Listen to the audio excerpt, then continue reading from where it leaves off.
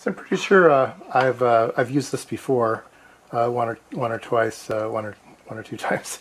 I remember using it for selecting these crystals for the for this transceiver, and just sending them to a oscillating them and sending them to a frequency counter to figure out what their fundamental frequencies were. Then I used this box here, so I thought today I'd show you what's inside this box. It is just a simple Colpitts oscillator, and I'll explain what a Colpitts oscillator is. But basically, you apply 12 volts. The crystal fits on this little socket right here, and the oscillating signal comes on the out. So you hook that up to your frequency counter. So let's already loosen the screws on this. Let's open it up. So this is what's inside. Let's see if we can zoom in. That's all I can zoom. So there's obviously 2 transistors and some other components. You can kind of see the connector here for the crystal. It's just a 3-pin connector. 2 of them are shorted together and they go to ground, and then the other one comes here into the circuit. It's constructed on a bare PC board in a particular fashion. I know I've got an example of that. Let me find something just a second. All right. So I found these on eBay. These are hole saws of a particular type. I believe these are 5mm diameter. You can get them in different sizes. But what they are, they're just a tube, and then they are dipped in diamond compound. So they end up being abrasive in a round shape, and you can put them in a drill press, and you can drill little tiny holes and into a PC board, and you create isolated pads. So you don't want to drill all the way through. You want to drill just through the copper layer, leave the FR4 in place, and then you end up with this little pad of copper that you can solder to. So hopefully the camera will focus on this. There we go. So these end up being three little circular pads, and then you can solder things on like this transistor. And so you can create these little isolated pads. They're pretty nice. So that's how this construction was done. Got a lifetime supply of these things now, where they came 2, 4, 6. Yeah, they came 10 to a package, and they were really cheap. So they're a good deal. I think definitely a lifetime supply. I've seen other people use little hole saws that have little jagged teeth.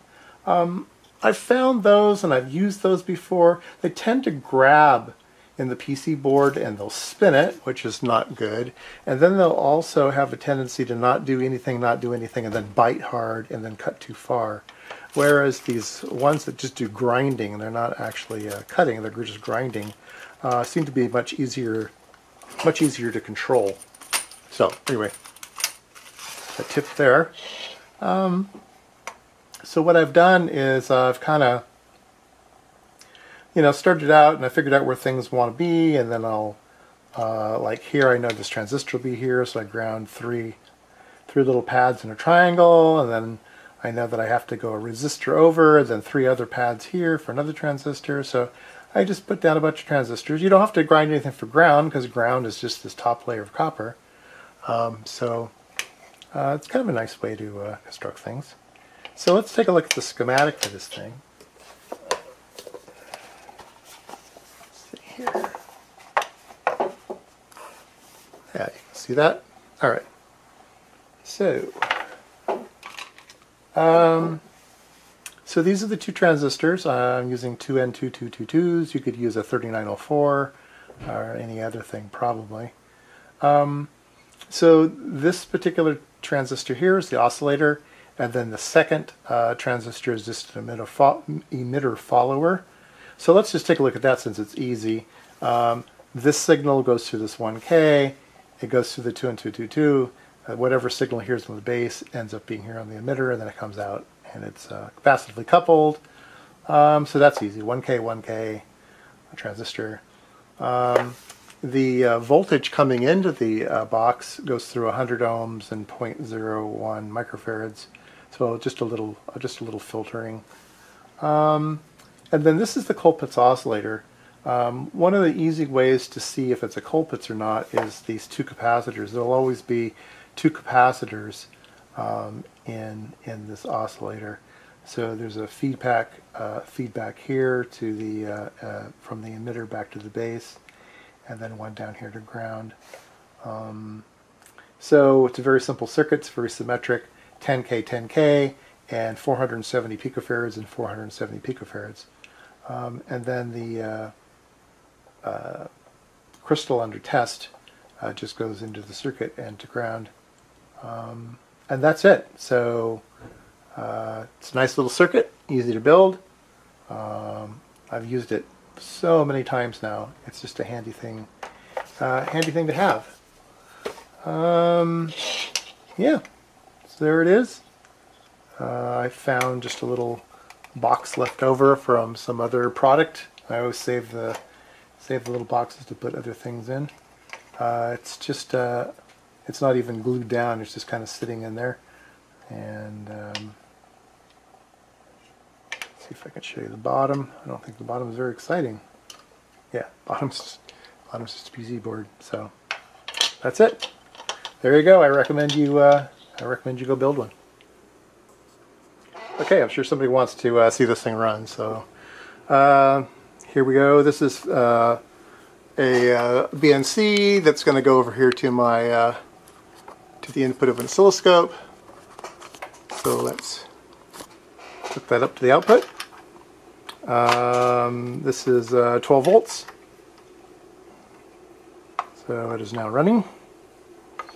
And this is a crystal of, let's say, unknown frequency. Here's the little connector, so we'll pop that on there, and go up to our oscilloscope, and whoa, it is oscillating. So let's reduce the amplitude here. So the shape of the waveform isn't important. You just need to be able to have the thing free run and measure its frequency. So this waveform is fine. And we can push the frequency button here, and it says we've got it's kind of fluctuating between 5.99 and 6.02. Let's see, the Rigel has a frequency counter built in, so we will turn that on. And it says it's measuring 5.9995. So it must be a 6 megahertz crystal, and it's a 6 megahertz printed on the crystal. So yeah, so there you go.